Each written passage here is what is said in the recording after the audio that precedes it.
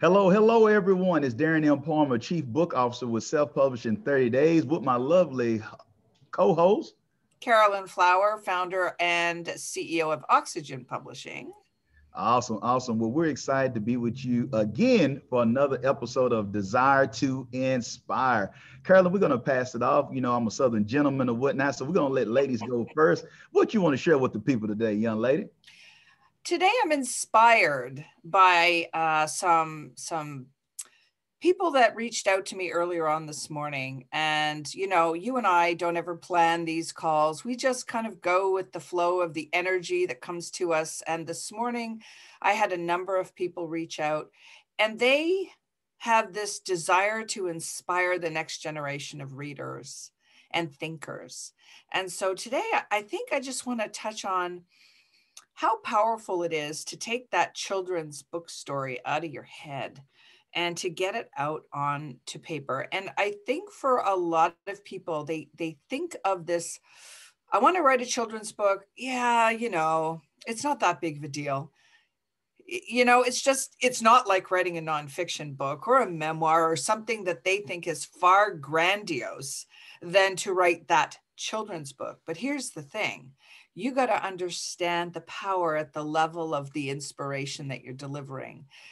Think of how you can impact the thinking and the language and the feelings of little ones and their minds and their mums and dads and the family.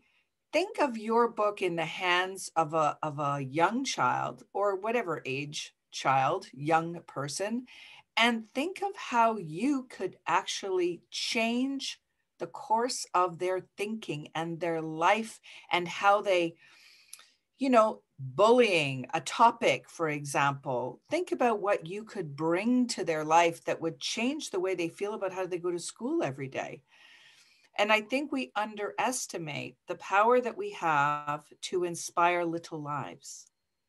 I love it. I love it. And, and Carolyn, just to piggyback off what you just shared, when those who are out there, when you think about the legacy piece, yes, it's great to think about just your family alone and other things. I think you need, charity starts at home, but also what Carolyn is sharing with us, the importance of generations. I can't tell you how many of us who've been able to read Moby Dick or whatnot, or Alex Haley Roots. These are things that outlast the individual. Let's even look at something. One of my favorites growing up is the Bernstein Bears.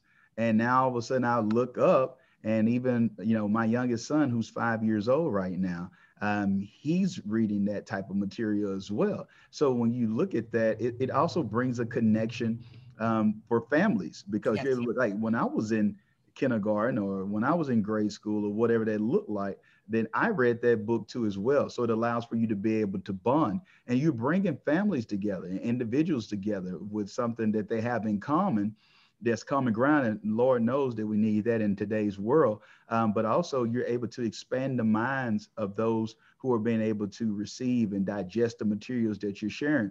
But I also want to go back to a point that you brought up earlier, Carolyn, of those who don't take it lightly, Mm.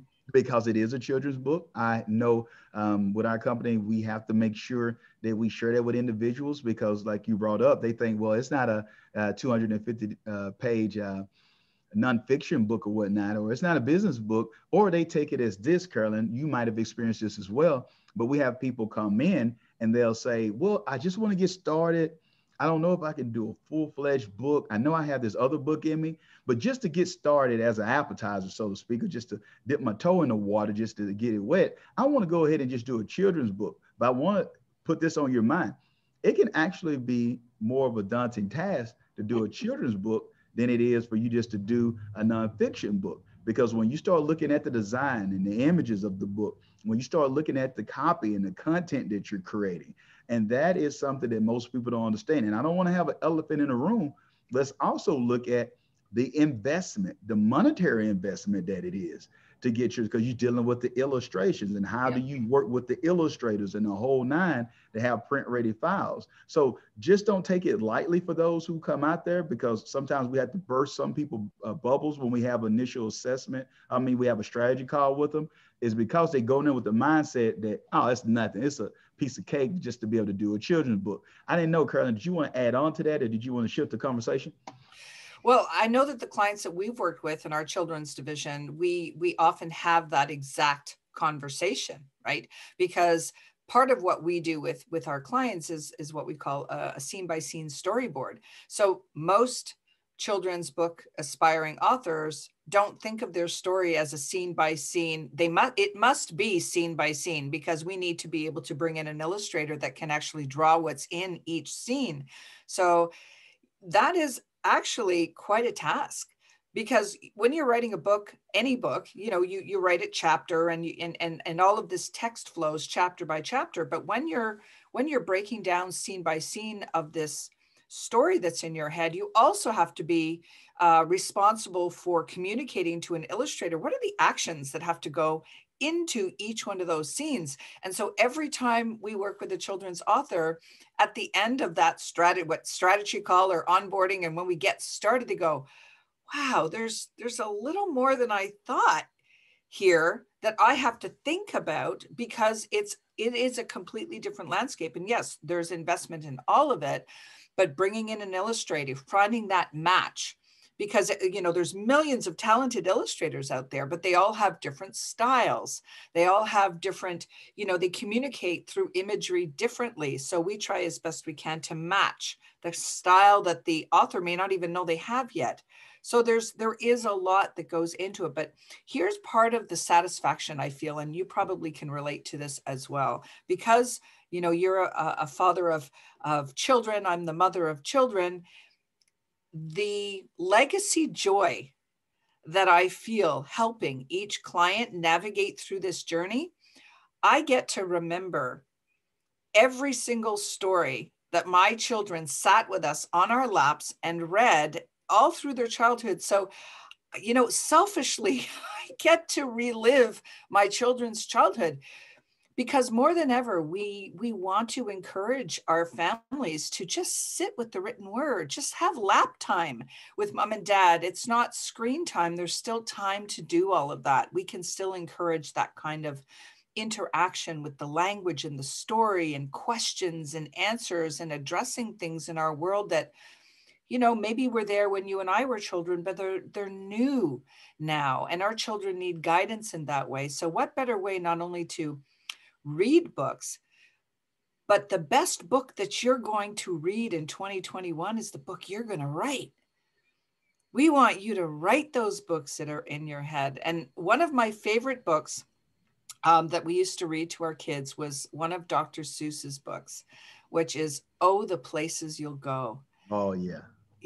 And what an inspiring book. And in its simplicity, it's so message driven and inspirational. And like, we got other Dr. Seuss writers out there. Get that stuff out of your head. Inspire a child, inspire a family. So I'm pretty passionate about that part of our business. And I know you have a children's division as well. Just understanding the power of your children's book story. And really taking the time to give it credence and get some information on how you can actually do that. You know what? When you're bringing this up, Carolyn, just keep in mind, for those who are tuned into this, make sure that you get that this is something that's going to resonate, that's going to be the next senator, could be the next prime minister. This could be someone over the next Fortune 500 or 100 company. This is someone who's a local architect, or someone who's going to be over construction projects that you're dealing with, the next teacher, the next writer themselves. And it starts with something that happens at such an early age or whatnot, far as the possibilities, the creativity, allowing that to flow through someone that they don't even know what's being embedded in them. But at the same time, it's positivity that's crypted, that's placed inside of them, that allow for them to understand the true energy, the true power that they actually have within them, and not to be held up by all the the crud and all the negativity that's out there, whatnot, to tell them who they aren't, instead of focusing on who they are. The I am, that I am, that I am. That possibility there is something that I want for those to listen to as well. And I believe that for you to be able to create this content, before you to do the things that we alluded to earlier, yes, it's important. Yes, it's legacy. Yeah, I shared the investment piece, the investment of time. And the reason I bring that up, because I think so many times that we can get so, I like to say it, in the woo woo of just write your books. And then people get into it and they're like, it's like somebody shocked them. Like, if for a person who want to be in a committed relationship and you say the C word for is commitment, and they're like, oh, I was here for a good time. Now you said the C word, that's how I don't want to deal with that. And you would think, don't you know that? But I realized, being a Southern gentleman myself, my grandmother would share, Darren, common sense isn't so common. So Correct. that's why I go ahead and bring that about. And I'm bringing this out right now is because Carolyn has did a great job of eloquently sharing with us the why. This is what we're talking about here. When we talk about that next person who's running City Hall, the next mayor, or the next mother, or the next father of a next generation, these are the things that you got to keep in mind, because now you have servant leadership happening. Now you have a big enough why. So when you run into a hurdle, and when you got to think about the scene by scene things, and you got to use your mind and go places that you haven't been in years for some of us, and with a childlike faith and creativity, now you're thinking to yourself, I can push through this because I know that this will outlive me and continue to make a positive impact. So that's why I'm bringing all these up and letting Carolyn share her part, and I'm sharing my part as well, because we want you to know, have that big enough why. Because if you won't do it for you, do it for that child that needs you. Share that expertise for that family who might be going through a trying time, but they were all able to be enlightened and empowered by what you shared through your power of your story or whatnot. Carolyn, any last words, anything you want to share with our audience on this before we close it out? If anything, it's just to embrace this idea of what I call slowing down to speed up. So often we are in such a hurry, right? And we think busy is the way to be. Busy, busy. I've been there. I've raised my family. They're all grown up and all on their own. And I remember those days where we were very, very busy. Um, but investing time, this is not about spending time with your children. This is investment of time. Investments produce dividends. They yield dividends. What are the dividends of your investment? Well, when your kids are grown like mine, and there's grandkids that come along and they say, where's that book? That book that we used to always read. And I remember you used to sit in this chair in this room and in my room in that rocking chair. And we used to, and then they have these memories of these books, and you don't even really know how those memories that were locked up inside their head, but when it comes time for their children to read books, these memories come up, and you realize all those evenings, nights, story time with your kids that kind of pass through your family's life, maybe over years like a blur, they actually had an impact. And the lessons from those books will change your children's perspective. It'll change their ability to deal with life head on as it comes on. So be the change for those kids. Now, write the book that you believe the next generation of kids need to read.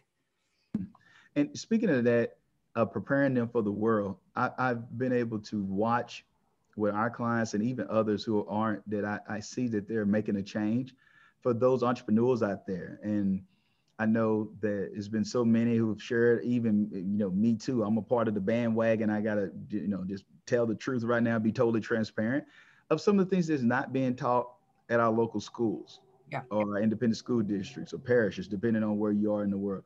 But you look at it, I've watched a shift happen where people are sharing in story and with characters through children's books the importance of entrepreneurship, financial literacy, being able to deal with diversity and inclusion, understanding the bonus parent situation of things not going to, how to handle these things and to work through situations in life.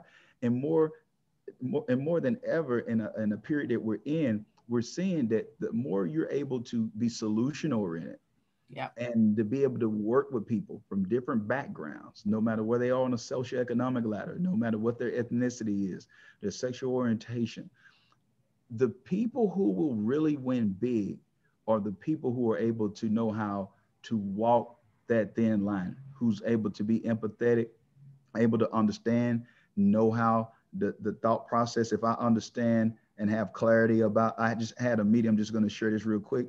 I was able to connect with someone on Clubhouse because I was versed in understanding of their country or in the area that they grew up in. So because I had that connection and I had studied to learn more about them, then it definitely created instant rapport where I yeah. was able to create a relationship because it was something that was unexpected, but they were appreciative of it because it was a sign of respect.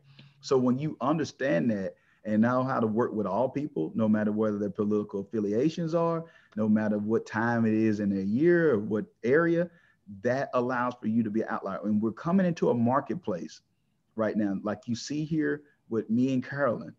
When you understand each other and the power of awareness, and then you start operating with that abundant mindset, and you understand to be in the right flow and the right vibration, there's no cap on you. You won't have to worry about robots taking you out.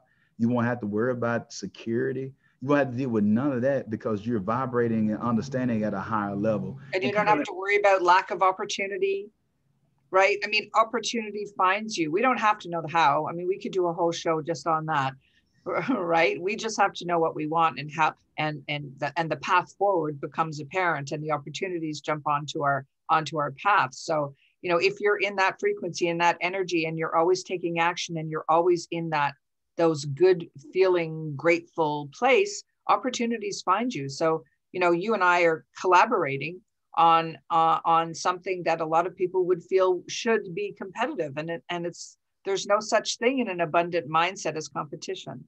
So that's exactly. how opportunities for us to collaborate, to grow what we do, to grow how, you know, we can impact and help other people and serve other people. It just grows from Grow. there. So desire to inspire, it's all about, we're having this conversation about books and brands and business and beyond that. The desire to inspire, period. Right? There you go. There you go. And speaking of that, with those B words, you got a beautiful co-host like this, inside and out. Who wouldn't show up for an episode like this? I'm a Oh, blessed man, y'all. So I, got a great person that I'm Southern connected with. gentleman you are. That's what I'm saying. I mean, how can you see? I'm telling you, overflow. You see the abundant life I'm living right now. So that's what I'm talking about. So, Carolyn, could you please share with them how they can connect with you if they're thinking about getting their children's book and they want to work with your department or whatnot? Share with them how they can connect with you and your team. Yeah, sure. You can go to oxygenpublishing.com. You can go to children's books. Click there. There's a questionnaire. It's going to ask you some questions. You're going to feel inspired just by reading what it is that you might be about to take on for the next generation of readers and learners. So certainly I'm on social media under Carolyn Flower, oxygenpublishing.com. I look forward to speaking with you. Awesome. Awesome. And if you want to work with our company, we look forward to connecting with you at self-published, the letter N 30days.com, or you can find us on all social media platforms as self-published, the letter N 30 days. So, hey, this was another episode of Desire to Inspire. Remember, if you won't change, be the change. You got Always any a last pleasure. words, Carolyn? All right, then. We'll see y'all next time. Bye for now.